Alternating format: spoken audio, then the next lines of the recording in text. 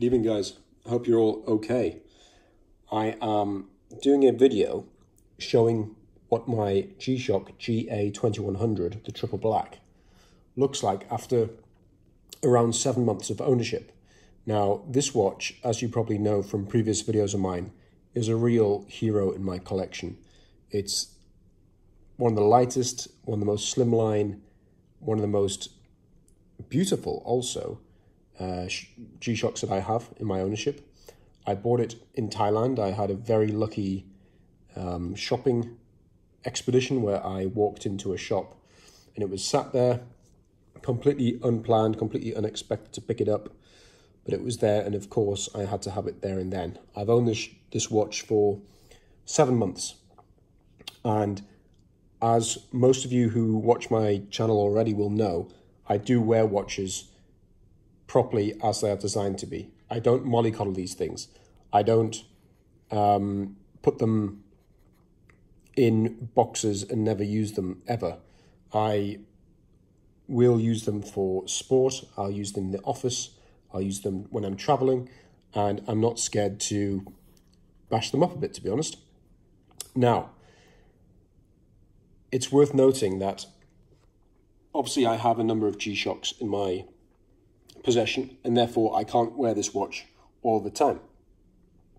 I did a rough calculation, and I estimate that in the last 7 months or so, I've worn this probably around 80 to 90 days at work in the office, and I've probably worn it another 50 days or so in kind of smart casual environments out and about. So I think it's fair to say that I have used this a significant amount to show to what degree it stood up to that level of usage. Now, I have not used this for sport. I'll generally defer to something like my Mudman, which I actually happen to be wearing right now, or more recently I've got hold of the GA-2100, and also the Rangeman. They're the ones I'll generally use for sporting and gym activities, but this has definitely got a lot of wear under its belt. One of the things that I think you're probably most interested about is why I went for this strap rather than the metal strap. Now, there's two very clear, distinct reasons for that, and it starts with years ago, I had this problem. When I worked in the city in London, I had a Tag Heuer Carrera. I actually still have that watch. Now, one of the annoyances for me was that I had a wonderful watch. It was beautiful, excellent build quality. But when I was at the gym, and I'd go through periods of maybe working out more so than other times, the width of my wrist would change due to muscle to a degree that the watch either got too tight on the strap or it got too thin. And for me, there's nothing worse than having an uncomfortable strap on a watch, particularly if it's metal. If it's too tight, you just don't want to wear it. If it's not tight enough and the watch flaps around your wrist, that just looks awful. It's really not the way to wear a watch, in my humble opinion. And therefore, I'm not a massive fan of metal straps just because it takes a little bit more maintenance. I'm the kind of person who likes to kind of set something and forget it. I don't like fiddling around too much with watches. Another reason why I love G-Shocks so much is because they're so low maintenance and you don't have to spend much time maintaining them whatsoever.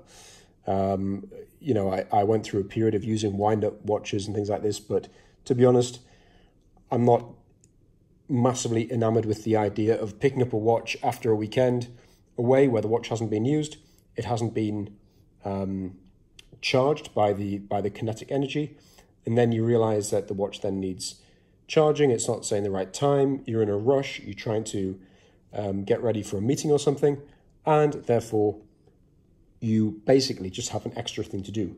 G-Shock takes all this out of your hands. Wonderful, wonderful watches, and that is one of the main reasons why I love them so much.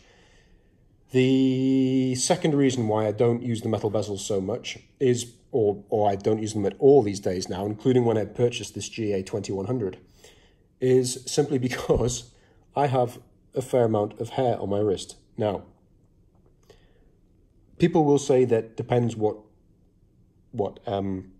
bezel you're wearing, what company it comes from. They will say, look, you are not going to get your hair nipped by the metal bezel if you wear the right kind of watch. Maybe that's so, but I tell you what, it's too much of an annoyance for me to risk. I much prefer something that's simple, functional, in my opinion still looks good, but I know there's zero chance of hair falling between the cracks of a metal strap and causing me any annoyance. In fact, guys, it just struck me while I was sitting here, why not go and get my Tag Heuer Carrera and explain exactly what I mean. So I'm just going to shift these G-shocks aside for a second, and I'm just going to take off my Mudman, and I'm just going to put on this. So as I say, I've owned this since, when will it have been, 2006 maybe? It's the classic Tag Heuer Carrera. I'm a big fan of the look and feel of this watch. It was my first foray into watches of this kind, and I'll tell you what, it's served me fantastically.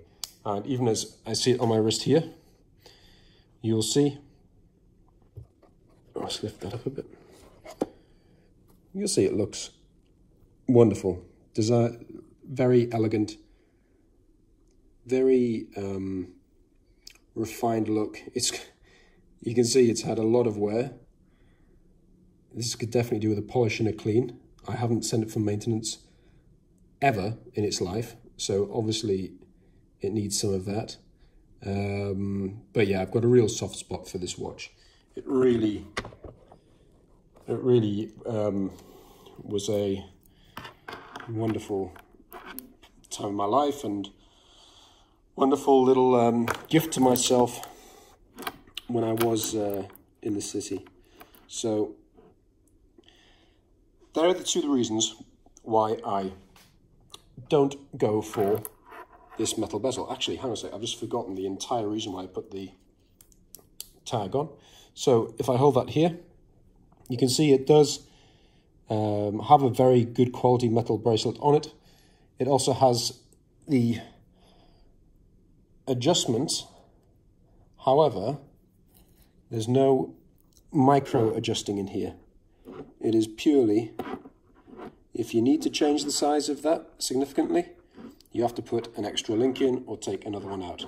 And that, my friend, is not a quick and easy activity necessarily. Actually, for some people it probably is a quick and easy activity. For me, it takes a little bit longer than I'd like to. Anyway, so I've actually tried some, at one point I was wearing the NATO strap on this, believe it or not, and it looked great. That was my attempt of wearing a strap on this watch which wouldn't cause the problems that I described before, the nipping of the hairs and the fact that I needed to change the sizing quite regularly if I was hitting the gym a lot.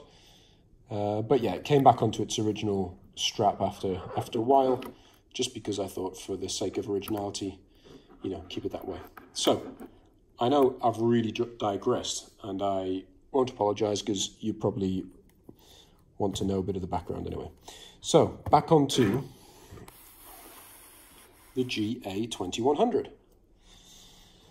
I want to do some real up-close shots of this, so you see exactly how it's fared in the days that I've owned it. Now, what you're going to see, first and foremost, is a very clean bezel. All the way around here, there's no scraping, no damage, no lack of kind of integrity of the wording which is ingrained on the front of the bezel there whatsoever. You will also notice that in a certain light, you can see some slight swirls on the face. Now, in this light, just to make a point, I'm going to take that off. Give me a second. I'm going to give it a good rub. And then I'm going to put it back. And we'll see if we can still see them in the light. And the answer is, yes, you can. Now, what I suspect is that that is some very light scraping effect. I can't recall when I've done this or how that's happened, but yes, there has been some impact on the face, and that is certainly noticeable. Two comments on that. One is that I'm sure with a decent amount of elbow grease, that will probably come out. I'm no expert on the maintenance of watch faces and what to put on. If anyone's got any smart ideas, please let me know and I'll give it a try and report back.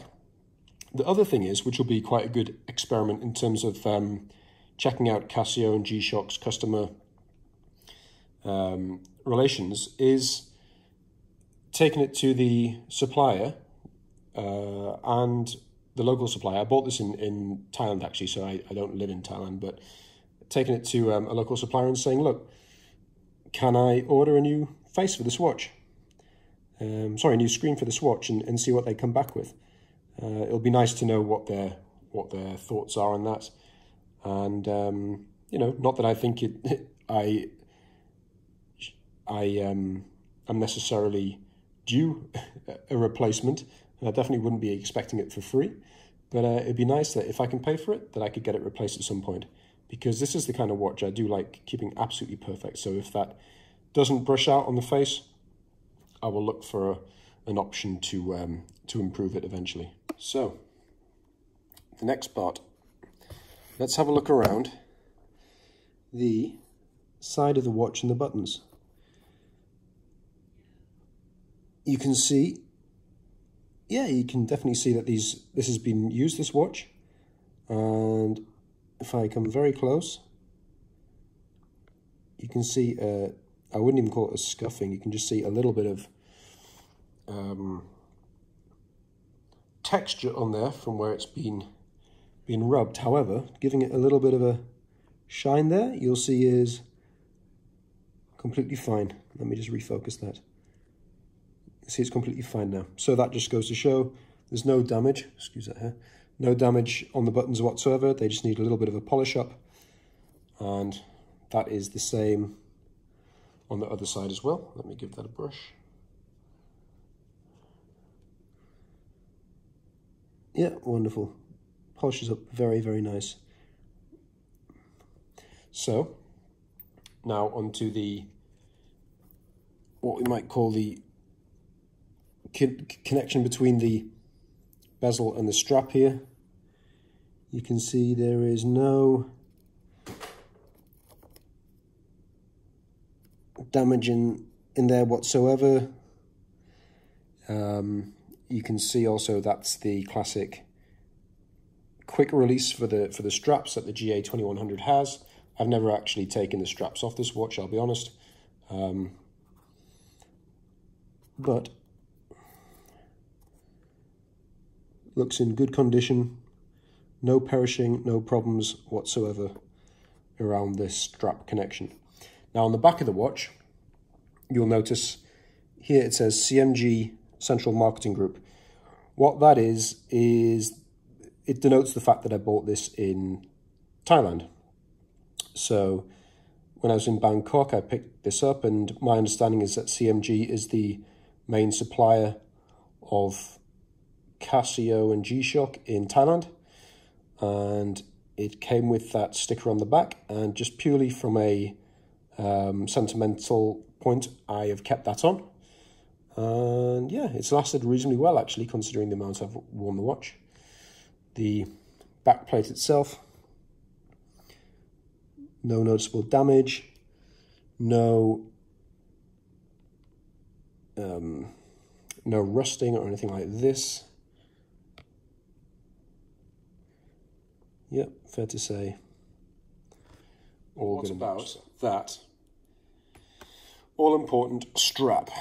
So, you know, you hear people talking about the perishing of G-Shock straps, and I hear enough stories to believe it must be true in some instances, but with my personal experience, because I've never seen anything of the type, of, you know, with over 25 years of use of these things, I still think that if it does happen to you, you're probably very unfortunate, or you've exposed it to a lot of heat, stress, or something like this. I'm just always surprised when I hear these things being said about the straps degrading and perishing. This strap is pretty thin. I think it's fair to say that as far as G-Shock straps go, it's one of the most base models. That's fine. When I bought the watch, I knew what I was letting myself in for. I didn't need anything swanky. I didn't need anything, you know, particularly flash. I just wanted something that was comfortable because I thought the watch itself was good looking enough to be able to get away with such a basic strap. Now, what you'll notice is where the clasp has sat on my wrist. Yes, there's a small, not even indentation either side, it's just rubbed, and that's to be expected. When you wear a watch like that, it's obviously going to have a little bit of wear in that respect. The kind of undulation, the change in color here on the kind of, if you look at this area, you can see a little bit of change in color. Again, that's just down to the different oils, which and I guess liquids that the watch strap is exposed to. If I give it a quick rub, let's see how it looks.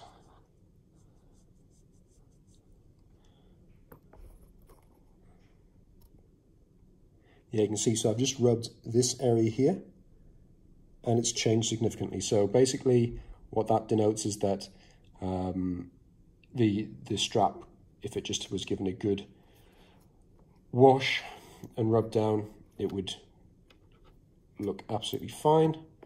On the flip side, let's hold that down there. On the flip side, zero damage,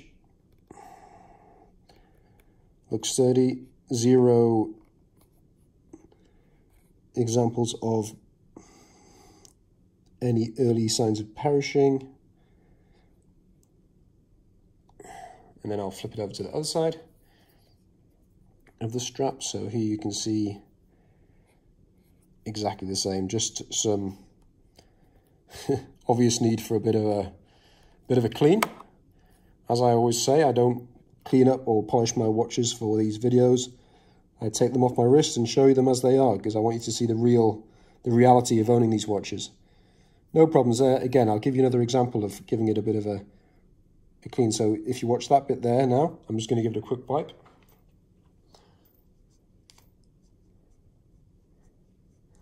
And over here, yeah, you can see that was just a wipe with my t-shirt actually, and those oils have come off, showing the original kind of texture of the rubber strap. So no concerns there whatsoever. I think the strap's in great condition. I think the little rubber clasp on there is fine as well. You can see the metal buckle shows no signs of deterioration, of rusting, and surprisingly enough, very little sign of scratching as well. I am, let's face it, you know how I feel about these watches in general, G-Shocks. I'm impressed, but I'm not surprised. They're just superb bits of kit, and they'll always perform in terms of keeping themselves in good condition, no matter what you do to them. That's why I love them. That's why, you know, when I think of the fact that I bought this for, what was it, about $99 US, and I know that this will last longer than me, and I can pass it on to my grandchildren. That's what I love about them. So yeah, I think in summary, it's fair to say that I've worn this watch a fair amount. Admittedly, I haven't worn it in the harshest environments, but I've worn it in enough situations where it's taken, you know, a bit of abuse, and it's lasted very well. It could do with a good clean, I think, is the only thing I can say there.